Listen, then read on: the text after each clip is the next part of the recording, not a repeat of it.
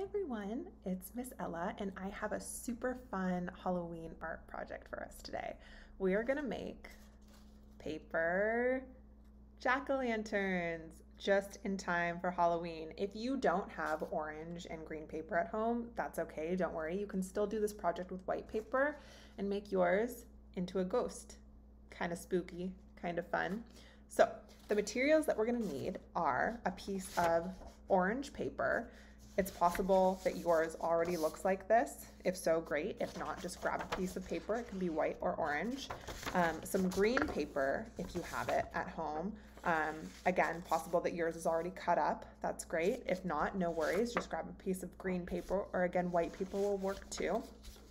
And I'm also going to have you grab a black marker, a pencil, a pair of scissors, a ruler or a straight edge, and some tape.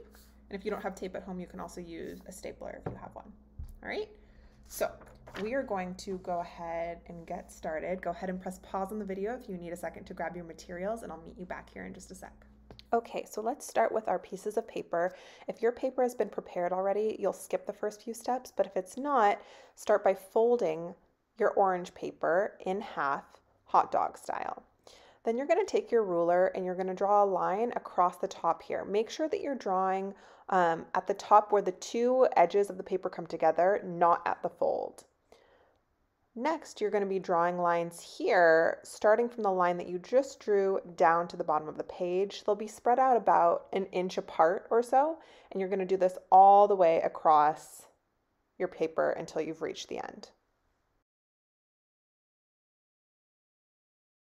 Next, you're going to take your green paper and you're going to cut a strip about an inch thick, maybe a little bit less wide out. And this is going to be the handle of your jack-o'-lantern at the end. Great, so now we're going to move on to the fun part. We're going to draw our jack-o'-lantern's face. So grab your black marker, and in the center of your paper, you're going to start to draw your jack-o'-lantern's face. Let's try to keep the eyes some way above the midline of the paper, and the nose kind of at the center line of the paper, and the mouth can be underneath. And you really get to choose here. You can make your eyes square if you want to. You can make them triangle. Really use your creativity. It's okay if yours looks different than mine does. Just have fun with it.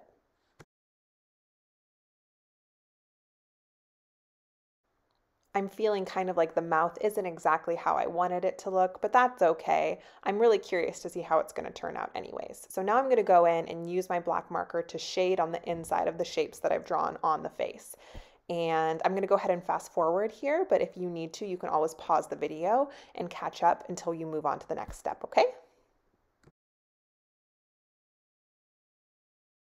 When this step has finished, you can put your marker down and we're going to fold our paper back up again. So we just see the eyes there.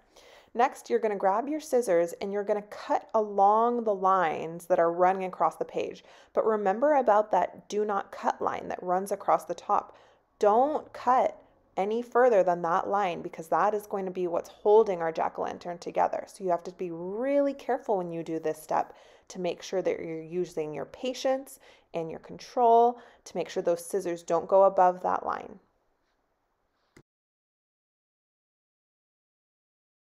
So when this step is done, we're going to move to taping it all together.